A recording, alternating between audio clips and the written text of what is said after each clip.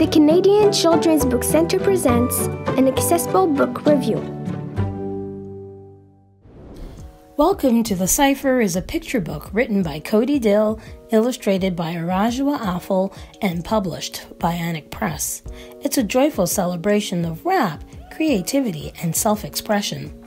The book is also available as an enhanced audiobook featuring music, soundscapes, and narration by the author. Let's listen to a sample.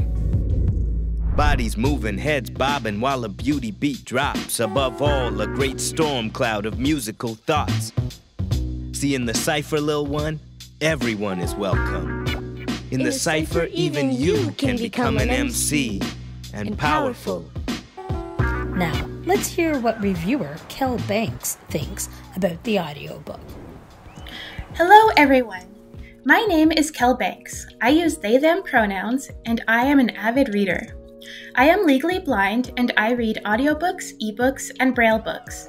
Today, I would like to talk to you about a fun children's audiobook from Anik Press called Welcome to the Cypher by Khodi Dill. First though, I'd like to acknowledge that I live and work on Treaty 6 territory, traditional lands of the First Nations peoples and the Métis Nation. Rap's immense capacity to express and shape ourselves and the world around us is presented in Khodi Dill's fun and engaging audiobook that sweeps listeners along on a musical journey of self-discovery and self-expression. Young fans of rap, or those interested in a safe and accessible introduction to the genre, will find themselves snapping, clapping, and moving to the beat while learning genre-specific terminology and gaining the confidence to express themselves. Guided by the passionate narrator, who is voiced by Khodi Dill, children in a community learn about beatboxing, fingersnaps, wordplay, community, and the freedom to speak their truth within the safety of the Cypher. Without the picture book's visuals to augment the story, the audiobook still keeps listeners engaged and conveys a sense of movement within the story through sound effects and variations in the background music. From the roar of river water to the crackle of flames, the sound effects conjure the intense internal strength found inside us all, which rap has the power to release into the world. As well, the changes in the cadence drives the audiobook onward, creating a sense of movement from location to location while demonstrating different beats common in rap.